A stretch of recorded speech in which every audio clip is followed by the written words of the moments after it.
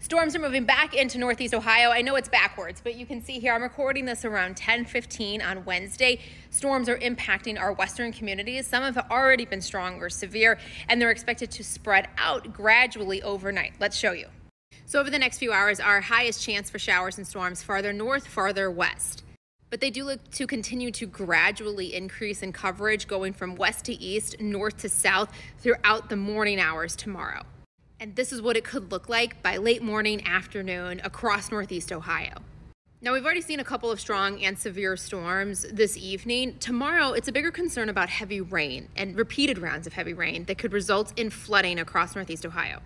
The best chance for rain tomorrow, the morning and afternoon. By the evening, we're at least getting lighter rain, but it's starting to thin out. We'll be much drier by Thursday night. And this front also ushering in cooler, less humid air.